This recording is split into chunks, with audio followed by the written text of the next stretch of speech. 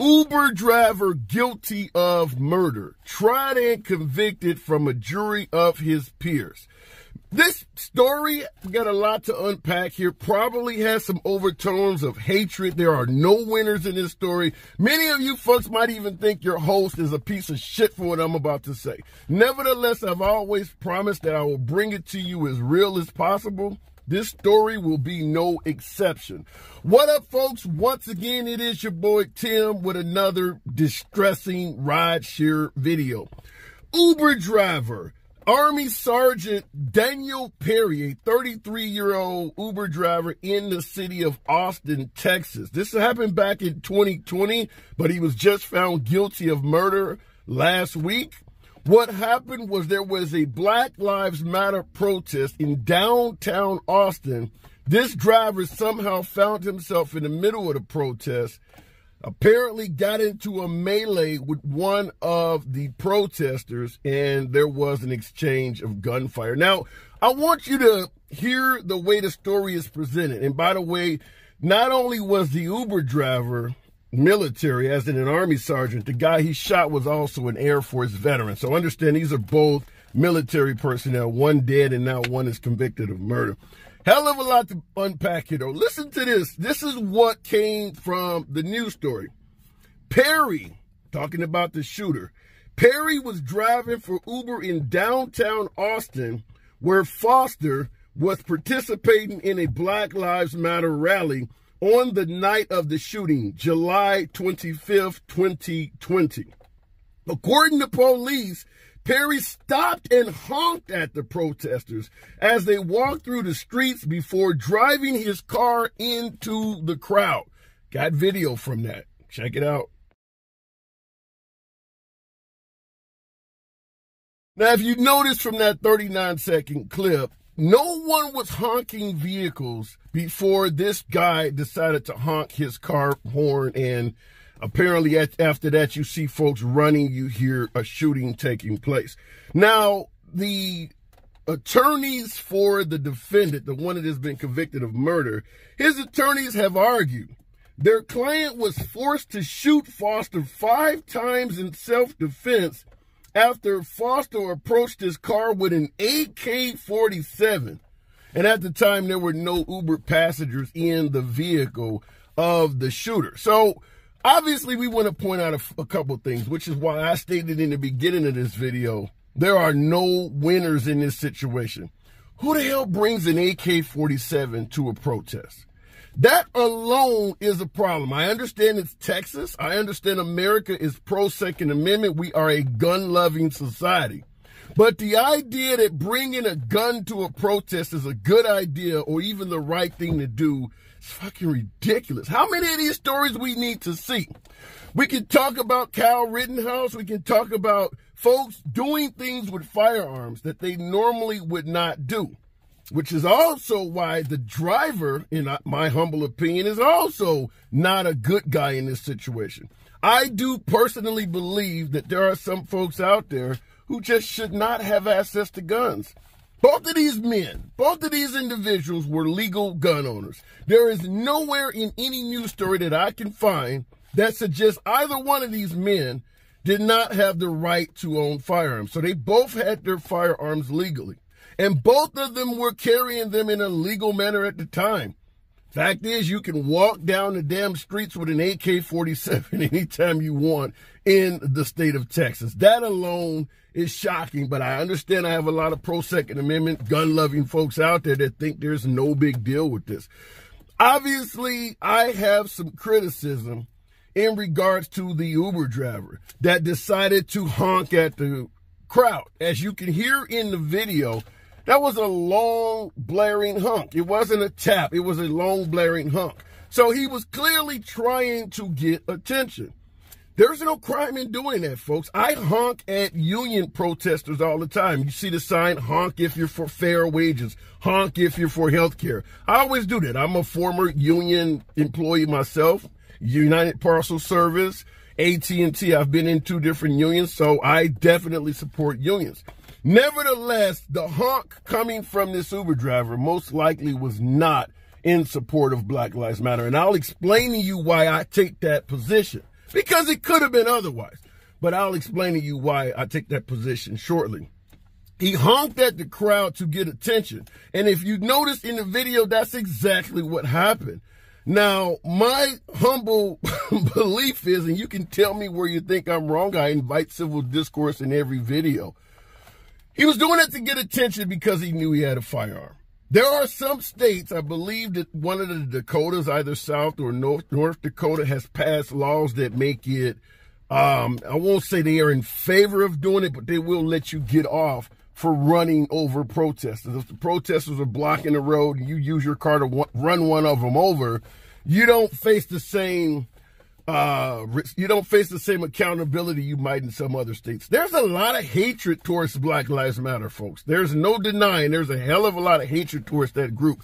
President Trump refers to them as a terrorist outfit. So you get folks like this that are honking at them. You don't believe the cause. You believe they're a nuisance. They're blocking the damn street, making your life miserable. So some folks take it out on the protesters. I personally believe he was honking at them in disgust or something of that nature. But that doesn't give anybody the right to walk up to his vehicle with an AK-47. Nevertheless, he wanted attention. Similar to, say, Kyle Rittenhouse or George Zimmerman. Not to say that Kyle Rittenhouse or George Zimmerman did not have a self-defense case.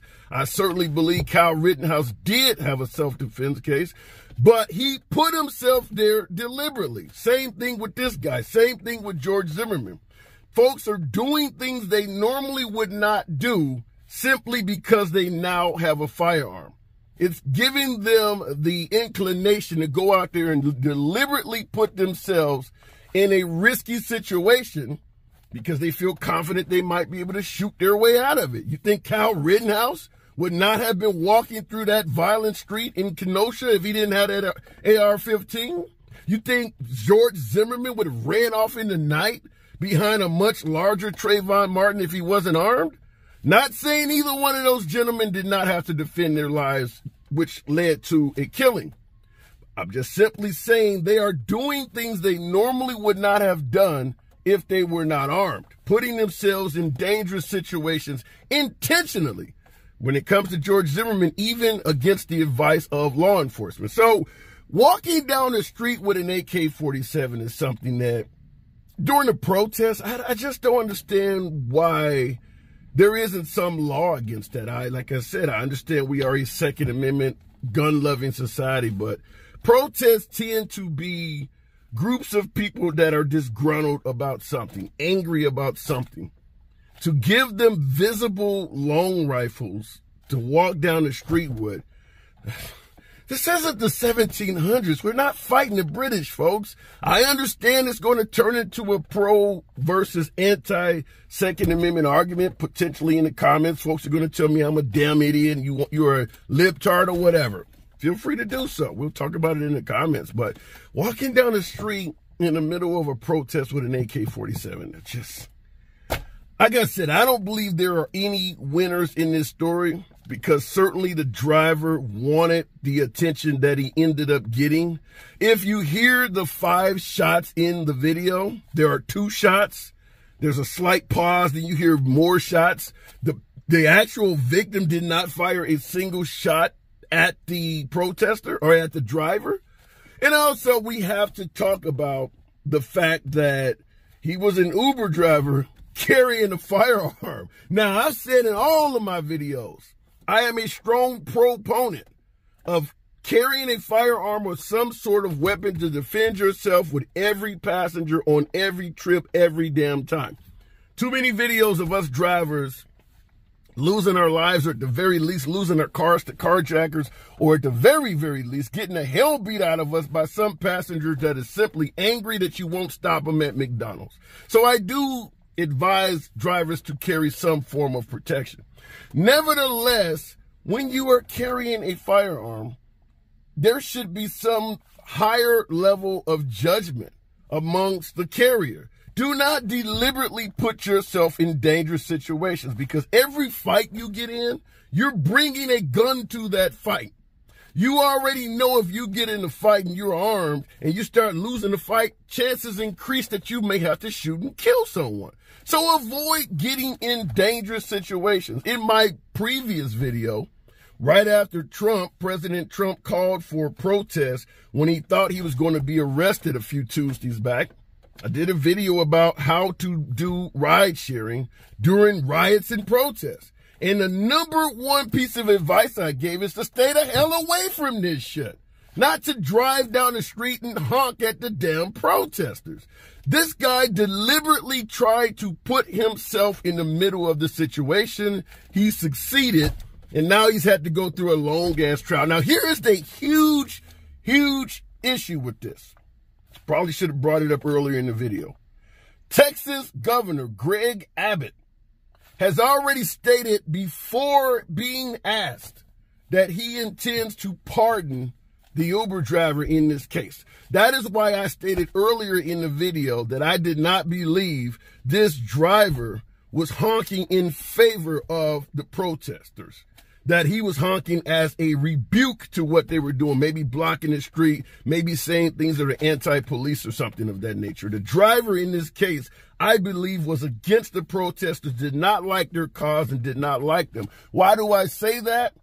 Because Governor Greg Abbott stepped in and immediately offered to pardon this guy. Governor Greg Abbott is a Republican fairly far to the right, certainly not in favor or supporting Black Lives Matter. Hell, you have a hard time finding any Republican that is in favor of Black Lives Matter, certainly one that is in political office. So when Greg Abbott stepped up right away and offered to pardon this gentleman, it's safe to assume he vetted the guy he's about to pardon.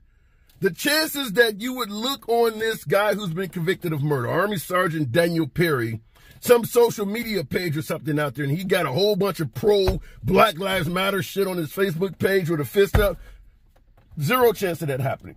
Most likely, if you looked and found his social media page, he's in favor of right-wing causes. Maybe he supports Governor Greg Abbott. Maybe he's a Trump supporter or something of that nature. I'm not suggesting he is, but I strongly believe the last thing the Texas governor would pardon is a Black Lives Matter supporter. I just don't believe that. And I definitely believe before offering to pardon this guy, he had someone vet who this guy is. You don't want to pardon some dude and you find out 10 years ago he was doing something with children or something. You want to find out who you've pardoned.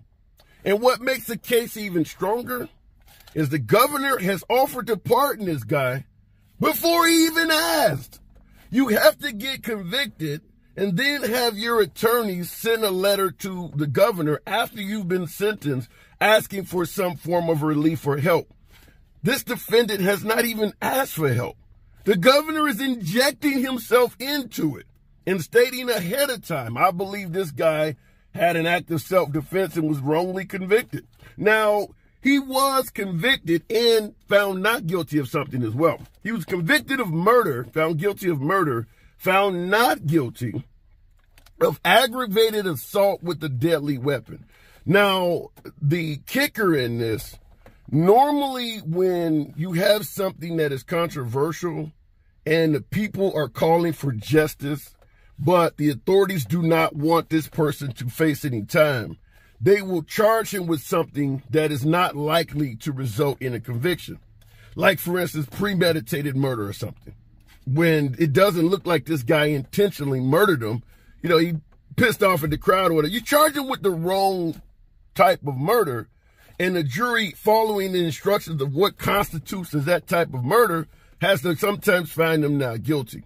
Many folks believe that that is exactly what happened in the case of George Zimmerman, that he was guilty of a major felony with Trayvon Martin, but they deliberately charged him with the wrong crime to make it so he'd get off. Not here to argue whether that happened or not, but there are prosecutorial tricks you can play so that a defendant doesn't face the music if you don't want them to face it. But he was found guilty by a jury of his peers, not guilty of aggravated assault with a deadly weapon. So what do you folks think in the comments? Think I'm missing the mark on this one? You think this guy, was fighting a good fight, getting involved in a Black Lives Matter protest, honking his horn at him, and then having to shoot some dude walking up to his car with an AK-47, which is why I strongly state there are no winners in this. You don't walk up to somebody's damn car with an AK-47 in your hand. I don't agree with that either. But I do believe the driver, the Uber driver in this case, was looking for some drama. He was trying to instigate something and ended up going too far with it. I mean, just ended up getting into something he didn't intend to get into. But nevertheless, he has went through the process of a long trial. I'm sure it's kept him up many nights. He's ended up probably paying a hell of a lot of money for legal fees, which probably might be donated back to him through some right-wing GoFundMe page. You know how that shit goes. I think that anyone, if you're out driving, and I'm going to give this advice once again because apparently some folks think otherwise, if there's a protest or a riot or something going on in your area, it's probably best to just log out of the damn app. We're not making a hell of a lot of money in rideshare to begin with to be driving around risking shit like this. You see the flashing lights, you hear people chanting all types of hateful shit, or even, chanting anything at all, walking through the streets and shit like that. You're outnumbered 1,000-to-1. Put the car in the garage for the night. Park the car on the street for the night. This is a bad night to be in rideshare because you don't know where your passengers are going to go, for instance. You may pick up some of the damn riders. You just do not need to be out there that night.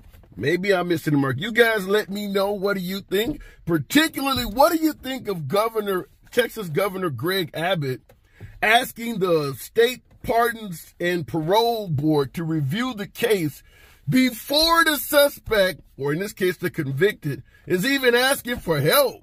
It's got to be really pleasing to the defendant in this case to have your lawyers come in and say, you know what, the governor wants to pardon you before we even ask. Saves them some money, saves them some time. And the governor asked that the parole board expedite the review of the case so he can pardon them quickly. Apparently, you don't want the guy to spend much time in jail at all. This is a crazy one, folks. Nevertheless, it is your boy Tim. Subscribe to the damn channel. Let me know. I'm interested to see what happens in the comments on this. And I'll see you in the next video.